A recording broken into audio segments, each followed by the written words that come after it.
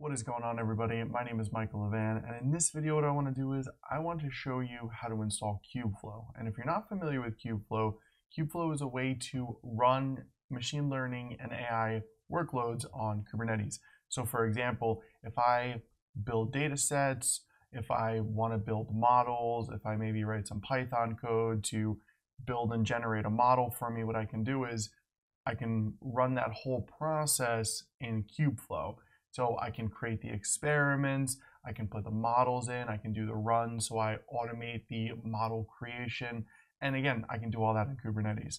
So let's go ahead and take a look at what that whole process looks like. All right, so the first thing that we're going to do here is we're going to make sure that we have a Kubernetes cluster up and running, operational, functional, all that jazz, okay?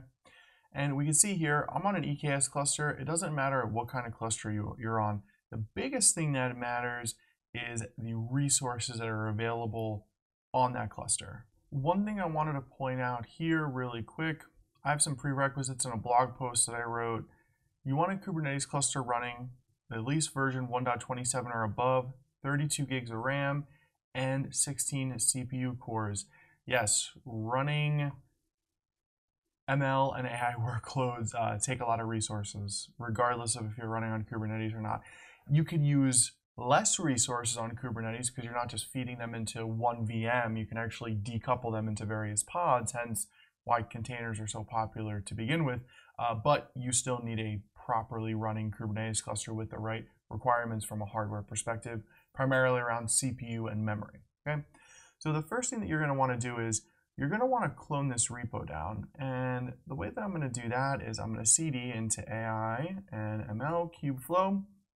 And I already have the manifest directory here, but you probably don't, so you can go ahead and run that. Next, you're going to cd into manifest, and you're going to check out the latest version. The version with hyphen branch is more of like a, I don't know, development beta style branch, and then the one with the standard version is the prod branch, okay? So we're going to go ahead and we're going to check that one out, all right? Boom, I was actually already in it, so no big deal. And then after that, we're going to run the customized configuration for the manifest. Now, there are a couple of different installation options. If I just go to the documentation here, and I go to Kubeflow, get started, installing, you're going to see standalone and Kubeflow pattern now, or platform, not pattern. Now notice here, standalone components, okay? And then you're going to have installation options for various clouds, okay? So you could either go this route or you could do the vanilla installation.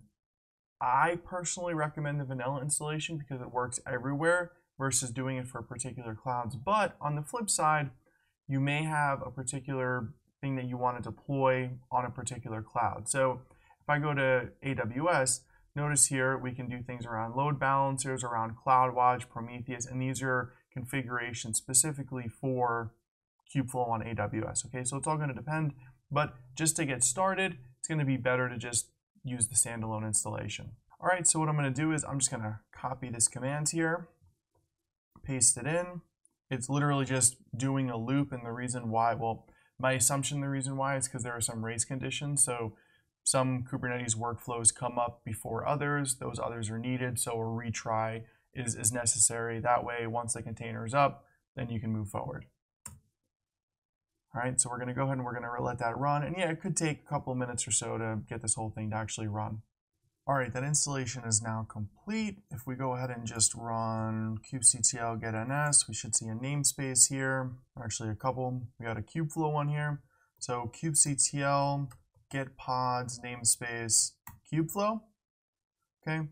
And as we can see, everything appears to be good. And these are where, you know, the race conditions, I believe, I'm assuming that's the reason that we see here for all the restarts, because some containers need to come up before others, but the flow isn't there, so it needs to kind of restart until the endpoint is ready.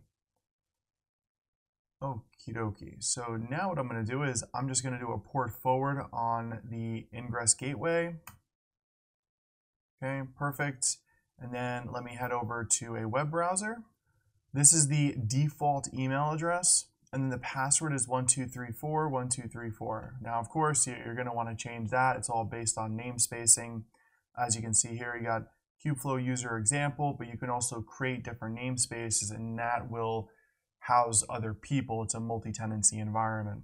Okay, but that's it. That's the gist. Kubeflow is up and operational. We, of course, don't see anything in here because we didn't do anything, but this is a good starting point to get your environment configured.